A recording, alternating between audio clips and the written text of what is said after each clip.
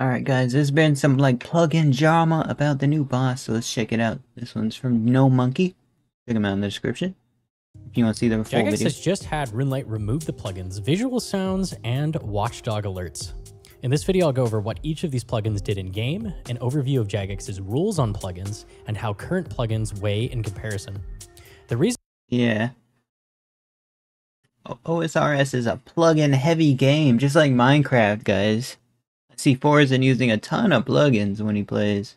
The reason given for removal was it effectively allows you to be told what prayer to use based on game sounds, which is a direct violation of our policy.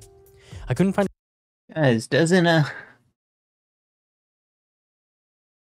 Jad also tell us to do it, but not with a plugin, guys? Dang, so we can't use it at Jad no more then, basically. That sucks. Find a reason on GitHub for the removal of Watchdog Alerts, simply that. But that sucks because what if somebody's deaf, bro? What if somebody's deaf and they're using the plugin to you know, for like game sounds and stuff, bro? What's gonna happen with them, man? That sucks. Jagex had requested it be pulled. They're gonna have no way to tell, basically, no way to tell at all. But yeah, you do need the plugins here. Like all these tiles do need to be marked when you're playing, when you're doing this kind of stuff, just for like, you know, so you don't make mistakes while bossing. Visual Sounds is a plugin that shows the IDs of sounds that the game plays on screen. It can show everything from you hitting a goblin with a scythe to the ambient sound of magic trees. The most common use for this plugin was finding sounds players don't want to hear and muting them with Annoyance Mute plugin, or swapping the sounds for something else with the Sound Swapper plugin. This plugin also had the feature of allowing you to color code specifically filtered sounds as they fire with unique colors. The main purpose of this was to benefit deaf players so they could still see attacks even if they couldn't hear the sound cue. So yeah, that's what I'm saying, bro. I'm sure a lot of players are actually deaf. It's a huge game, guys. A decent amount. Hopefully not a lot. The colors were customizable for the sake of colorblind players, allowing them to change difficult to distinguish attack pattern colors. Recently, I used the Visual Sounds plugin on stream to attempt one of the hardest challenges in all of RuneScape, killing Awakened Leviathan without stunning him with Shadow Barrage. Leviathan's attacks ramp up constantly throughout the fight, getting faster and faster. These attacks ramp to the point they are so fast, the engine cannot fire them any faster at 1 tick per attack orb. The attacks need the prayer active, the exact same tick they are fired, to block them. We call this 0 tick because it effectively gives less than a tick to react to the prayers. I filtered the sound. Dang, bro. Looks like a fairly hard boss, but now we know that you just use range, it seems, and like a Shadow Barrage with no mage gear. Guys, I have not done the quest, so For each of the I still gotta do Dragon Slayer too, man. Leviathan's attacks, each of which has a unique sound cue, and placed the ID box directly over my prayers to give me the least eye movement from attack to my prayers. I also swapped each of his sound cues for their equivalent offensive prayer with Sound Swapper to give clear indication of what prayers were firing. After roughly 10 hours of attempts and 16 hours of total practice, I managed to get his health down to 44%. I spent roughly 600 mil on orbs to attempt these kills. Oh snap, you gotta pay. Dang, bro. There. Hey. In addition, That's a lot of GP, right, guys? Watchdog plugin was removed. This plugin plays custom sound alerts when various things happen. No. Guys, does that mean we can't have the Sea Engineer thing go off no more when you die? Oh my gosh, bro. The Sea Engineer plugin. It's kind of ruined now, man. Things like an NPC spawning, Guys, they don't usually remove that many plugins, guys. What is going on? or a message in chat. I attempted to use this plugin to alert me when the tornado on Leviathan was about to spawn. It spawns at 50% HP, but the plugin was not capable of this. The only thing I used it for was this. A leech has spawned. A leech has spawned. A leech has spawned. A leech has spawned. You did it? Okay, new skirt. Dang, bro. Visual Sound IDs is very similar to subtitle mode in Minecraft. It shows exactly what is happening on screen, even with very faint audio cues you wouldn't normally be able to hear. This feature is meant for the hearing impaired, but Minecraft speedrunners use this to locate things like lava or specific mobs they wouldn't normally be able to hear without cranking their volume. This is perfectly legal in Minecraft. Half now, half later. It evens the playing fields and doesn't rely on hearing extremely faint audio cues. You can save it for later. All right. Put it in half when you do it as you want. All players can simply see this information at all times. As stated earlier, all this plugin Let me play is that perfectly legal in again. Minecraft. It evens the playing Yeah, it's legal in Minecraft, guys. Why is Jagex cracking down on it, man? fields and doesn't rely on hearing extremely faint audio cues. All players can simply see this information at all times. As stated earlier, all this plugin does is tell you when an audio cue begins and can color code what it is.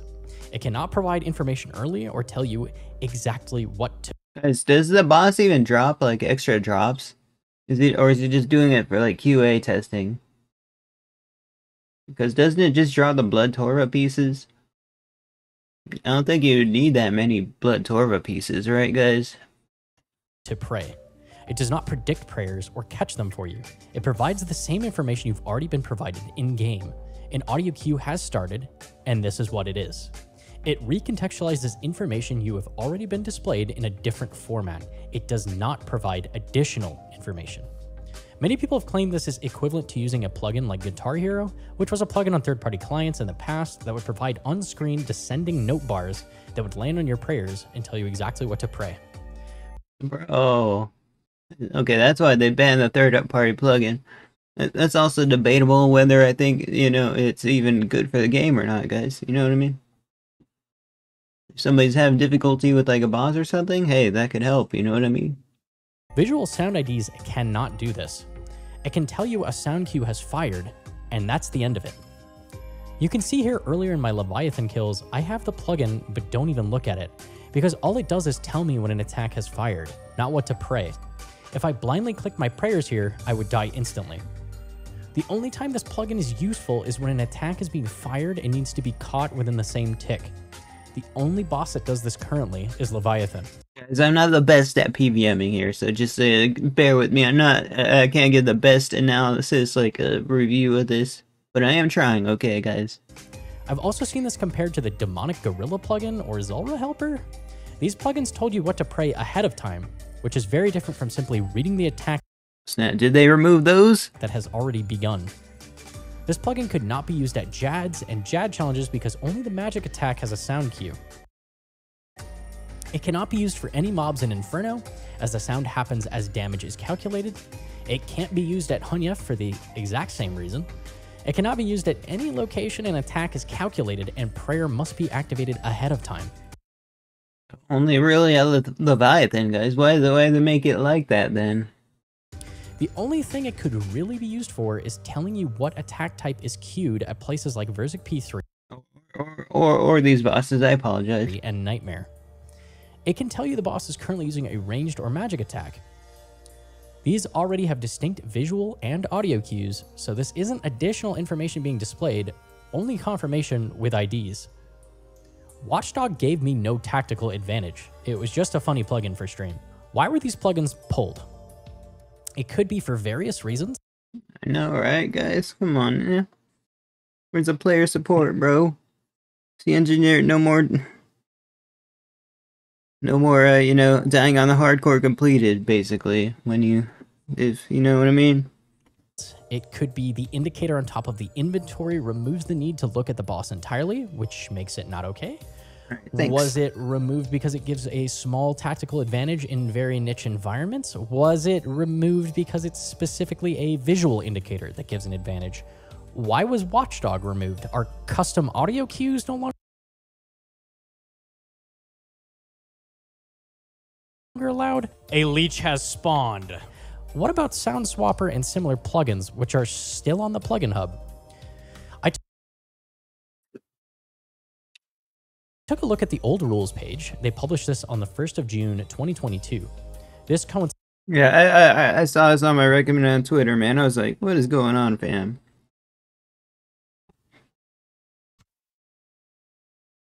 with the banning of all third-party clients. Described here are rules that are extremely vague and all-encompassing, allowing Jagex to pick and choose Ultimately, they have say what they want in the game, but I feel for like the dev players, you know what I mean? Banning specific plugins. They offer maybe they'll add it back. They have went back on their decision before with banning on Autoblock, right, guys? no clarification and very generalizing broad terms. The rule I found that Watchdog likely falls under is adds additional visual or audio indicators of a boss mechanic except in cases where this is a manually triggered external helper. There are a lot of other rules, but Watchdog doesn't really fit under any of these. For fun, I went through Runelite and found as many plugins that technically break this rule, but are currently allowed. 32 of them off the bat blatantly break Jagex's rough outline of rule breaking of provides audio or visual indicators in boss encounters. The ones that break it the hardest and most Dang, bro, he did his research on that one, man. convincingly are Tob QOL, Cox Editions, and Tombs of Amasket, all of which provide massive amounts of assistance within raid encounters. Now, I'm not saying I want these removed. The point is to show that there is not a clearly defined line being drawn with these rules, and Jagex has left it purposefully vague in order to pick and choose offending plugins. If one should be allowed, they should all be allowed, or the rules need to be updated and provide more clarification for future plugin creation. Similarly, I found the rule that applies to visual sounds.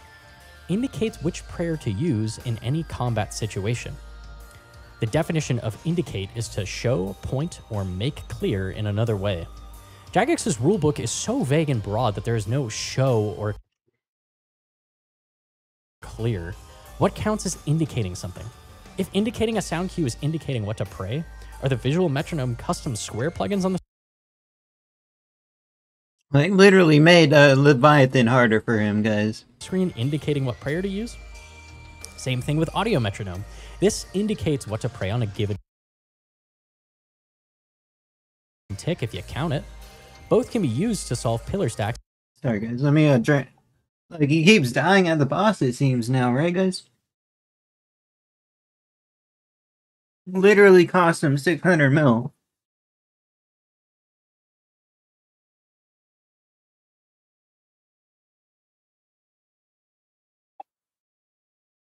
In Inferno when configured accordingly. If these plugins were removed, you also wouldn't be able to use them to assist in various skilling applications. Sepulcher, tick manipulation within woodcutting and hunter, blackjacking, construction.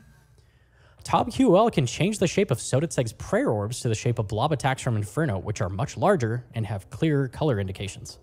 These provide much clearer visual graphics for what to pray and what the attacks are. You could argue under this Guys, that's a plugin I would use, actually. You know what I mean? rule that this is in violation. Cox Additions can replace Olm's prayer orbs with Warden P2 special attacks, making them much more obvious and giving them a shape instead of only color distinction. Cox Vanguards also adds color indications of their attack style and reset thresholds for each Vanguard. These also could be argued as rule breakers. A common complaint with Desert Treasure No, man, don't snitch about it, man. They might remove those ones as well, bro. You know what I mean? We can't have more plugins changed like that. 2's of Ardorvis's Awaken version has no clear indication of his mage and range prayer head attacks, as they are both blue and extremely close to the same shape. If a plugin were to come out in the future that recolored Awaken Vardorvis's attacks to be green and blue instead of both blue, would this also be in violation? What is and isn't allowed? Many of the other rules seem archaic and outdated as well. One example being, makes it easier to target 3D entities with a spell by removing some options. This seems clearly targeted at casting Barrage at other players. For some reason, removing the option to cast Barrage on players outside of the wilderness is specifically against the rules. I don't understand what skill is added having this remain in the game outside of frustration and annoyance, but it is definitely a strange one. Wait, so is it able to use in PvP or not PvP, guys? I can't. AoE indicators is also something I'm always personally frustrated with. I have He's trying to Darrock it, guys. Why? my classic skull AoE marked in ground markers outside of TOA showing the area of Warden P2 AoE attack that hits in a 7x7 AoE, I thought that was like a type of game, bro. grid that is I'm sorry, guys. This guy's like an elite PVMer, man. It's a whole different stage, but I do understand the gist of it. You know what I mean? indicated by a single, small shadow that is obscured by thralls, the boss, and even inside the obelisk itself. There's many other annoying examples of area of effect attacks being poorly indicated: Lizardman Shaman blobs, Olm's crystal bombs and falling crystals, Vasa projectile rock attacks, grotesque guardian rocks. All of these have AoE attacks that are visually a 1x1 indicator for a 3x3 or greater grid of tiles. These should have better indicators in general, but allowing RuneLite to customize these visuals until more dev time can be allocated seems more than fair. I agree. Removing plugins because of a rare niche use case that I happened to find, and removing the use of said plugin for the entire community, including those with disabilities like lack of hearing and colorblindness. Jagex, please reverse his decision if you ever see this, guys. We gotta help out players with disabilities, I think. Is wrong. Like they changed a random event to help colorblind people, you know. But this is for deaf people, guys. Like, regardless of my opinion or stance on plugins and their place in the game, preventing people from using accessibility features without carefully considering the ramifications of that decision is incredibly short-sighted and impulsive. Punishing the entire community because of the lack of clean lines drawn in the rules is not only frustrating, it's simply unfair to everyone. In the future, Jagex should review and clearly define what is acceptable or not. I mean, it's hard for them to do that because, you know, you gotta put out a really long list of stuff that, you know, and they already made a decent sized list of everything they don't want, but I'm still not on the side of them. I think they should revert it, but yeah. With plugin developers and players, it shouldn't be a guessing game. Plugins should not be cherry-picked based on whims and vague explanations, favoritism, but on a solid foundation of guidelines. That's it for the video. Alright guys, let's look at a few comments here. I can totally see Jagex removing those plugins now.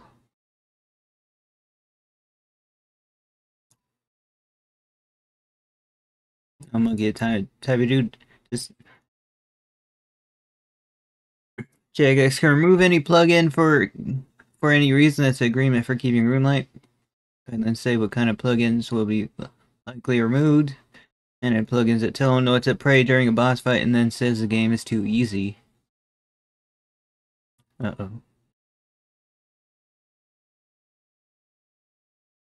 Jagex guidelines, quote unquote, adds additional visual or audio indicators of a boss mechanic. No monkey provides audio or visual indicators of in-boss encounters. I wonder what he's gonna do about all the people we banned on Twitch for calling him a cheater. Oh snap. So not everybody's on his side here, it seems. This was the plugin was intended for. Yeah, but they're not. They're avoiding the point, like that. You know, deaf people are gonna have problems. If the plugin isn't OP, then no stun Leviathan shouldn't be a problem.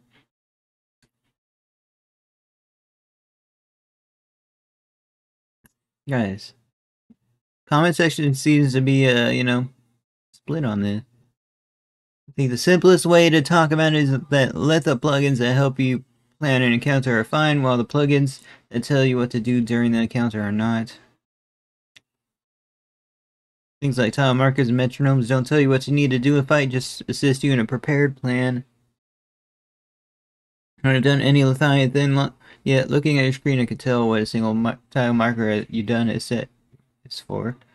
I can tell, sure as heck, tell what prayer you need to click on. Guys, let me know what you think about this below. Check them out in the description. I'll see you guys next one. Peace out, everyone.